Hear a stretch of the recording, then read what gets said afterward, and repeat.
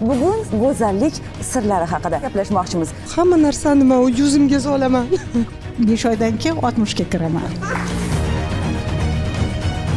Bu ayol necha yosh ekan degan bir savol bilan o'zlariga murojaat qilishmoqda. Men o'ylamadim bunaqa yoshda deb. Salomat bo'ling.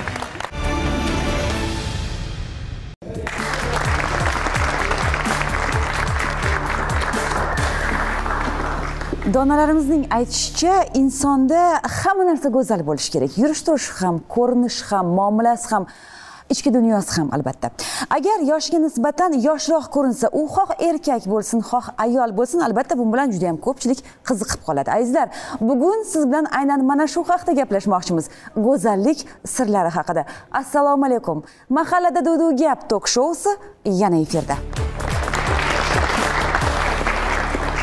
Bugun mana shu studiyada o'zgacha bir nur, o'zgacha bir quyosh charaqlamoqda desam, menimcha mubolag'a bo'lmaydi. Sababki bugun studiyamizga tashrif buyurgan har bir ayol o'zini ichki dunyosidan chiqayotgan chiroyli bir nurni taratyapti desak mubolag'a bo'lmaydi. Bugun boshqacha ishlaymiz.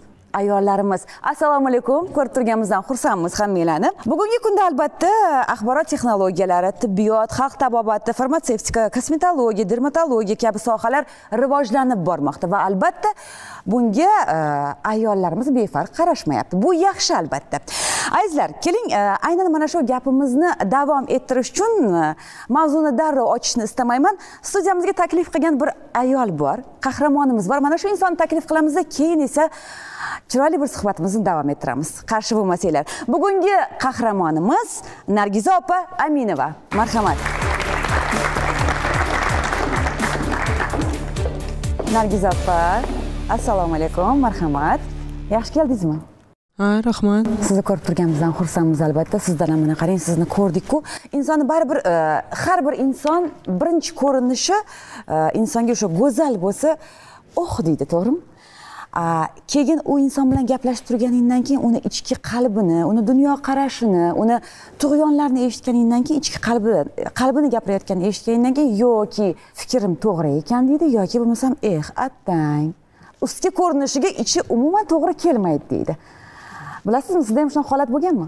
Ha, bo'lgan.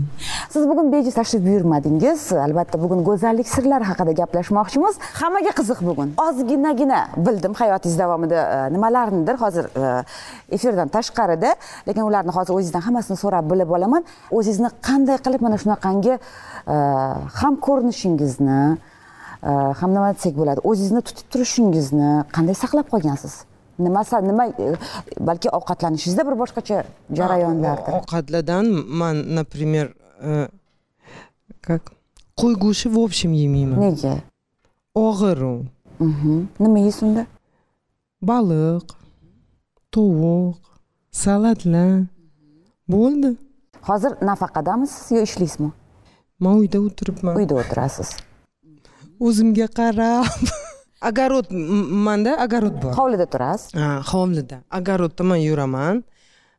Например, bodring olaman, yuzimga suraman, yeyman, suraman. Pomidor shunaqa ham hamma narsani men yuzimga solaman. Ko'cha-ko'yda yurganingizda albatta sizga juda ham bir chiroyli iltifotlar bo'lsa kerak, to'g'rimi? Aytib bering shularni. Yo'q, menga gapirmaydi-da, bolalarimga yetardi.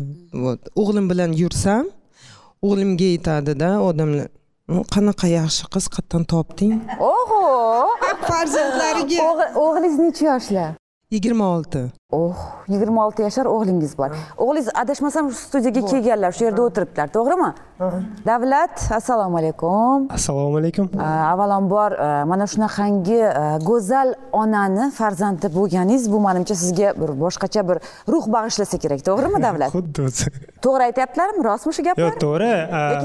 Balki singling emasmi deb so'rab qolishar balki. Yo'q, singli aytmagan. Hali uylanmagansiz? Yo'q. To'yda menimcha adashtirib qo'yishadi, xudo qani deb qo'yishsa kerak, menimcha.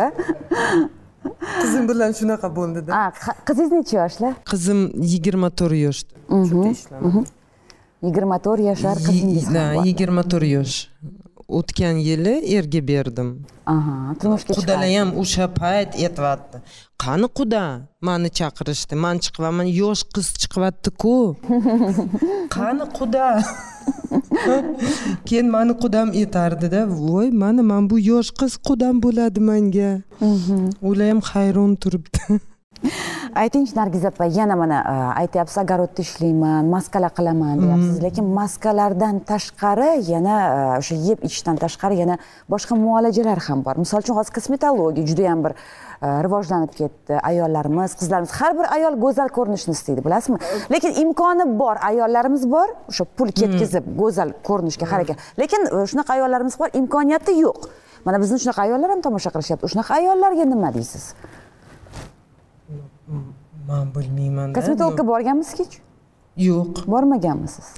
Kosmetologga bormaganlarni yana aytaman, sabablari kosmetologlarimiz to'g'ri qaysidir ham holatda ayollarimizga yordam berish kerak. Ularga qarshilik joyim yo'q, lekin как psixolog sifatida aytyapman, atrofdagi muhit ham qalb go'zalligini yorita oladi. Bugungi kunda ayollarimiz, nafaqat ayollarimiz, bugun faqat ayollar deyapmiz, erkaklarimiz uchun ham, ayollarimiz uchun ham turli xil o'sha bat mahsulotlari ham bor, to'g'rimi? Bu yerga albatta ekspertlarimiz orasida dietologlarimiz ham bor, adashmasam. Ularning fikrlarini eshitdik. Qay darajada aynan mana shu batlar inson organizmiga, ya'ni yosh ko'rinish uchun, nafaqat yuz qismi, nafaqat ko'rinish qismi, balki ichki organlar ham yosh bo'lishi uchun qanchalik xizmat qiladi? Avvalambor assalomu alaykum hammaga, xush kelibsizlar. Men to'g'risini aytaman, dorilar, bunaqa batlarni ortiqcha bo'lgan moddiy insonni tanasiga umuman zarar yetkazuvchi narsalarni hech qachon o'zimni patsientlarimga hech qachon tavsiya qilmaganman. Kuchli dietani ham tavsiya qilmayman. Har doim me'yor bo'lish kerak ovqatlanishda. Misol uchun bir kosa ovqat yedimi, misol uchun ozmoqchi bo'lgan odam, o'shani bir piyolaga almashtirish kerak. O'shanda u me'yorga tushadi. U bir piyola ovqatga to'ymadimi, ko'zi bilan mundoq qidiradi. Yana nimadir yesam ekan, frukt yeb olaymikan yo shirinlik. Davay ana shirinlik yeb olay degan narsa bo'ladi-da ko'pchilik ayollarda shirinlikga. Shunda o'sha narsaga ko'zini yumib keta olish kerak. Kuchliroq bo'lish kerak demoqchisiz. Lekin bugungi kunda bilasiz, mana internet, ijtimoiy tarmoqlarda ham juda ham ayollarimiz ko'p savol-javoblarga ko'zim tushadi. Nima qilib olsam bo'ladi? Bir-biridan maslahat olishadi va turli xil chet eldan keltirilgan, biz masalan bilmaymiz uni tarkibida nimalar borligini, to'g'rimi? Har xil dori vositalaridan ham foydalanishyapti. Eshityapmiz, kimdirgadir juda ham yomon ta'sir qilyapti. Baribir har bir organizmni. Men o'zim guvohman. Dori vositalarini man aytganimni qilinglar, man aytganim qilsanglar, kutayotganinglardan ham yaxshiroq natijaga erishasizlar deyman. Ya'ni nima maslahat berardingiz? Men asosan ozmoqchi bo'lgan ayollarimizga. Fitness trenerman, o'zi yana ham qo'shimcha ayollarga raqs ham o'rgataman. Men faqat aytmoqchimanki, sog'lom ovqatlanish rejim faqat ertalab yeb bir xil kech turadi, bitta yeydi, shu bilan kechqurun yeydi. Yo'q.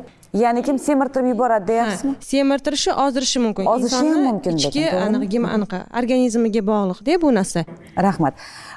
Nargiz opa, qarang, hozir mutaxassisimiz aytib o'tdilar, ya'ni o'sha ratsion yeyish.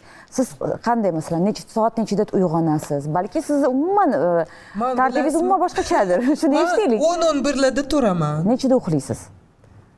2da. 2da uxlaysiz. 2gacha nima qilasiz? Internetda. Ana! Mashqlar bilan shug'ullanmaysizmi?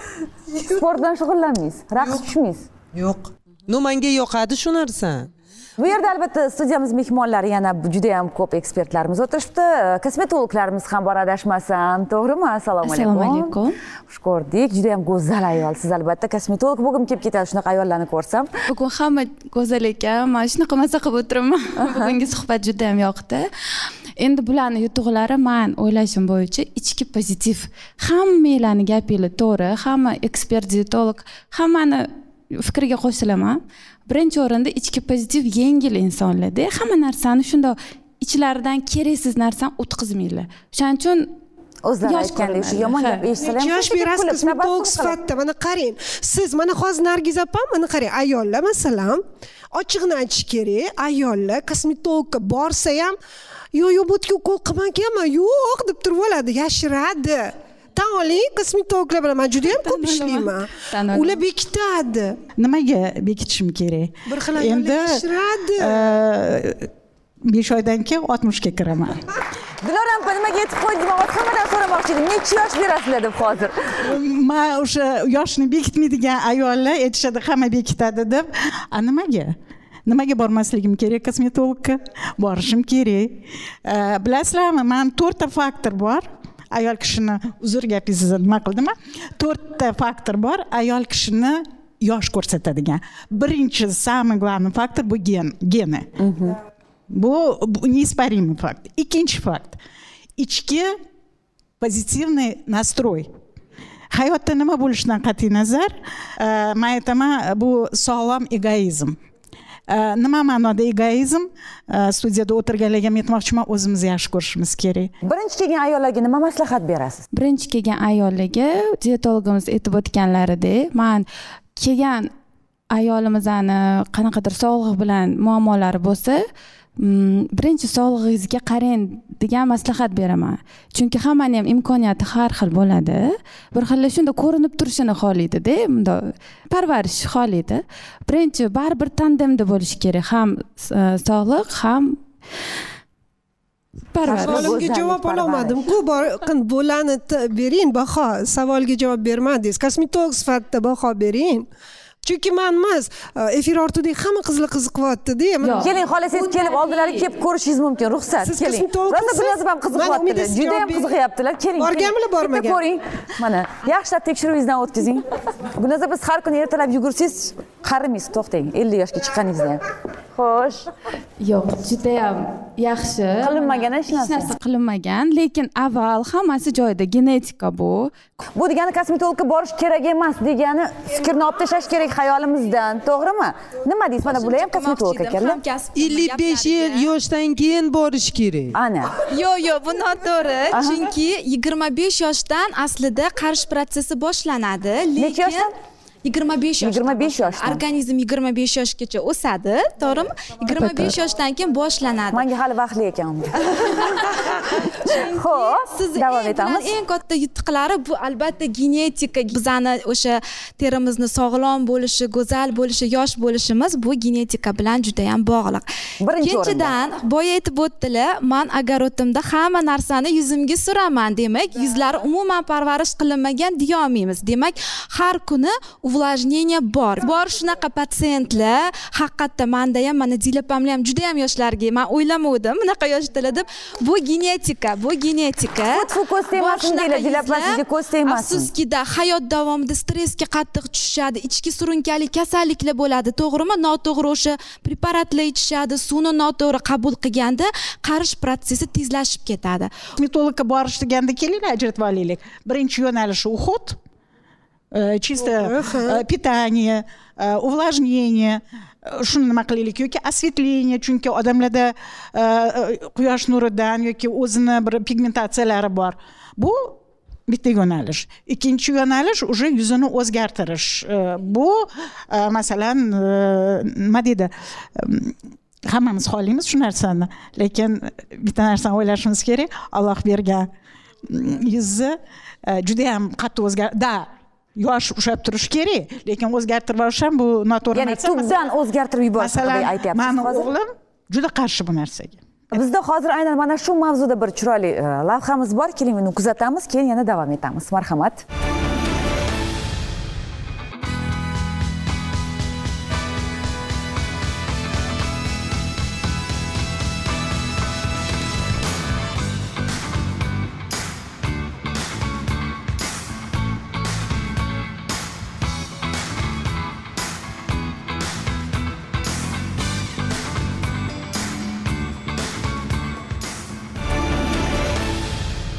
Beixtiyor bugun shu yerga yig'ilgan insonlar ham, teleekran orqali bizni tomosha qilayotgan muxlislarimiz ham, xo'sh, bu ayol necha yosh ekan degan bir savol bilan o'zlariga murojaat qilishmoqda. Hozir buni bilamiz. 50 yosh. 50 yoshdanmisiz? Nargiz opa, bitta turing. 50 yoshlik muxlisimiz. Sizga 50 yosh berishadimi? Yo'q. Hech kim bermaydi. Yo'q. To'g'risini aytsam, hozir juda ham zo'r, qizg'in suhbat. Haqiqatdan har bir ayol o'zini go'zal, chiroyli, yosh ko'rinishini saqlab qolishni xohlaydi. Bahslashsak, haqiqatdan bahs juda ham ko'p. Birinchi o'rinda to'g'ri ovqatlanish, to'g'ri pitaniya, sog'lom ovqatlanish va tartibli ovqatlanish. Chunki ichki organizmimizni sog'lom ovqatlantirsak, yuz ko'rinishimiz ham sog'lom ko'rinishda bo'ladi, to'g'rimi? Menimcha kosmetologlar ham qo'shilishadi, chunki o'zim 37 yoshdaman. Mana 18 yosh qizim bor. Yonma-yon yursak, opa-singil deyshadi. Ichki organizmda muammolarim bor edi. Tartibli turmush tarziga o'tdim. Fizkultura qo'shdim. Juda ham mazza, raqslar, aerobik mashqlar qilamiz. Birinchi navbatda ichki organizmni sog'lom ko'rinishga keltirish. Bu to'g'ri, tartibli ovqatlanish, sog'lom turmush tarziga o'tish. Rahmat. Bilasizlarmi, biz hozir stress bo'lmagan ayollarda yosh ko'rinish ko'proq davom etadi degan gapni ham aytib o'tdik. Lekin mana shu fikrga biroz qarshi chiqaman. Nimaga desangiz, bugungi qahramonimiz boshlaridan juda ham katta bir holatni o'tkazgan ekanlar. Juda ham bir og'ir kasallikka to'qnash kelganlar va ularni boshdan o'tkazib, bugungi kunda hammasini yengganlar. O'zingizdan eshitamiz, marhamat Nargiz opa. 2014-yilda menga diagnoz berishdi, rak 2-stepen, sheyka matki. 2014. 2014. Men o'yladim, bo'ldi. Qaysi stadiya bo'lgan o'sha? Ikkinchi stadiya. Hech kimga ishonmadim. Kimdir aytardi, yaxshi bo'lasan, kimdir aytadi, bo'ldi, ikkinchi stadiya san chiqmaysan. Men 30 ta ximiya oldim. 30 ta? 30 ta ximiya, 20 ta наружный луч, nur, и 6 ta внутренний. 3 yil men больницада yurdim. No, mana bilasizmi, meni erim oyim menga aytardi. Qo'llab-quvvatlab turgan insonlar. Birinchidan, seni bolalaring kimga kerak? Faqat senga. Mana ximiyada men qo'rqardim. Ximiyada yotardimda, Xudodan so'radim. Ey Xudo, men bu sen menga berdingda kasali nima uchun? Keyin уже mana 5 yil o'tdimi, tam 6 yil. Keyin men tushundim nima uchun. Nima ekan? Odamni xafa qilgandi. Siz xafa qilgansiz? Men xafa qildim. Shuning uchun, men shunaqada, shunaqa deb o'yladingiz, shunaqa fikrga keldingiz. Qattiq xafa qilgansiz. Agar sir bo'lmasa, nima deb xafa qilgansiz? Agar ayta olsangiz. Nima holat bo'lgan?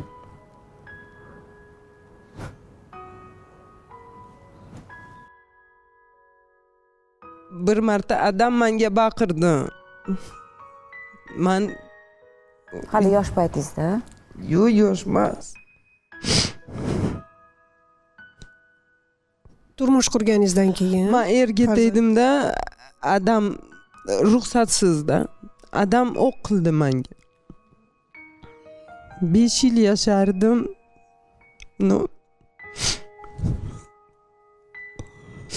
Erim bilan ajrashdim. Keyin bordim odam oldiga, o'zim 2 ta bolam kichkina, uzr so'radim. Odam aytdi, men bilardim shunaqa bo'ladi senda. Ishonmadim. Keyin men Rossiyada ishlardim. Odam menga telefon qildi.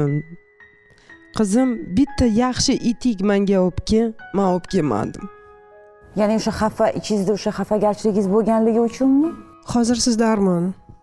Odam rahmatli bo'ldi-da, men qilmadim shu narsani. Odam uchun qilmadim. Men o'zimni o'yladim. Faqat menga kerak. Qizimga, o'g'limga, odamni вообще islomadi. Keyin Nargiz opa, mana shu holatlar bo'lgandan keyin o'zingiz uchun o'yladingiz, to'g'rimi? O'sha xafa qilganligingiz uchun, lekin adangizlar yo'q edilar, o'tib ketgandilar, to'g'rimi? Va xayolan kechirim, uzr so'radingiz. So'radim. Уже mana xudo o'zingizda yengillik his qildingizmi o'shandan keyin? Ha, xudo shunaqa menga ko'rsatdi-da. Mana Nargiz, sen noto'g'ri men buni qilding, lekin ertaga men bu ishni qilma. Oyim men bilan yashardi 10 yil. Adamdan keyin mana 10 yil yashardi oyim. Hatto kinayim bor, ikkita akam bor-da. Men bilan qoldi oyim. Men o'zimga oldim, men aytdim, значит, men bu на мне должно быть, да? Что men qarashim kerak edi-da onamga. Adamga qaramadim, значит, onamga qarayman. Onamni roziligini olaman, adamga qila olmaganlarimni onamga qilib, roziliklarini olaman degan bir fikr bo'ldi. Bilasizmi, insonda shunaqa narsa borki, o'sha ichki negativlar, ichki xafagarchiliklarni chiqarganimizdan keyin hayotimiz yana ham go'zallashadi. Ba'zida biz mana shu narsani bilmaymiz. Ba'zida kimdirdan xafa bo'lamiz, yo'q, kechirmayman deymiz, lekin o'sha kechirmasligimiz bizni hayotimizga ta'sir qiladi aslida. Nima bo'ldi? Qanday chiqdingiz bundan? Kechirim so'radingiz va u kechirilganligingiz haqidagi xabar keldi sizga qaysidir ma'noda, to'g'rimi? Mana 10-ximiyada men uxladim. Mana eshitibman-da, adam menga aytibdi, "Tur Nargiz, tur, yotma." Ama уже оказывается ketyapman. Ximiyada уже ko'tarilmadi-da meni ximiya. No adam meni turg'izdi. Men turdim. Voy. Haligacha men ximiyada aytibman. Voy Nargiz, bo'ldi уже 5 soat bo'ldi seni ximiyadan chiqarilgan. Yo'q, men aytibman, manda bor. Demak, lekin mana shunaqada adam turg'izdi meni. Bu holatni siz bizga o'sha so'z bilan ham hattoki tushuntirib berish qiyin bo'lyapti, lekin bu holatni boshlardan o'tkazganlar. Men bitta narsa qo'shimcha qilmoqchiman. Biz ko'pincha xato qilganimizda kimlarnidir ayblab yuramiz-da. Nargiz opamni taktikalari juda ham zo'r. Bu xatoni biz qildik. To'g'rilashga harakat qilishimiz kerak. O'z ustimizda ishlashimiz kerak. Kimdir tushkunlikka tushib qoladi, stress, kimdandir xafa bo'ladi, bu xafani kechirish qiyin bo'ladi. Aybdor qidiramiz. Nargiz opam sirazu o'zlarini to'g'rilab, o'nglab, xatolarini tushunib yetganlar uchun o'z ustida ishlaganlar. Вот именно kasaldan keyin-da oldin menga kimdir nima gapirsa, sirazu men baqiraman. Lekin hozir kimdir gaplarni eshitsam aytaman, gapiraversin. Meni suyaqlarim вообще top-toza bo'ladi deyman. Nargiz opam xarakterlarini o'zimga o'xshatdim. Ichki agressiya, o'zini sevuvchanlik juda ham kuchli. Yoshlikni ko'rinishlari ham shu sababdan. Birinchidan genga bog'liq, ikkinchidan inson o'zini qanchalik sevsa shunchalik yosh ko'rinadi. Kimnidir xafa qildimmi, misol uchun urushib qoldimmi, albatta undan kechirim so'rab ketishlikni ham o'rgatishgan. Bu zo'r fikr. Bu hattoki aybingiz bo'lmagan taqdirda ham, kuch topa olishimiz kerak, to'g'rimi? Hech bo'lmaganda uzringizni so'ramayapsizmi, o'sha odam ko'rgani boring. Demak, o'sha bittagina kechirim so'raganligingiz sizni tuzatdi. Shunaqa deb o'ylaysiz o'zingiz? Не, конечно, и медицина, да, но baribir mana qarang, xudo biza ko'rmaymiz-ku, no u bizaga yordam beradi-ku. Albatta qilgan xatolarimizni o'ylab va ularni biz kechira olsak, Nargizda narsa aytmoqchiman, bitta gap bor-da, kechirimni faqat kuchlilar so'ra oladi. Siz kechirim so'rashga qodirmisiz? Demak, siz kuchlisiz. Siz kuchlimisiz? Demak, siz har bir dardni yengib chiqasiz. Hamma narsa shundan. Kuchli bo'lmagan odam kechirim so'ramaydi. Albatta, ichki stержень bor sizda. Irodani kuchaytirish kerak. Iroda bor. Siz kuchli ayolsiz. Shuning uchun shunaqa chiroylisiz, shuning uchun shunaqa yoshsiz, shunaqa dardni yengib chiqdingiz. Nargiz opa, sizni fikrlaringiz, bugungi ayollarimizga aytmoqchi bo'lgan ikki og'iz maslahatingiz. Можно я по-русски? Да, можно. Самое главное, девочки, в этой жизни нужно радоваться тому, что мы есть. Никогда не надо думать о том, что будет завтра. Нужно будет думать то, что будет сегодня. Я хотела бы всем пожелать того, есть трудности, Бог не зря их дает. Если Он дал эти трудности, ты их должен пройти. Он тебя любит, за то, что он dал эту трудность.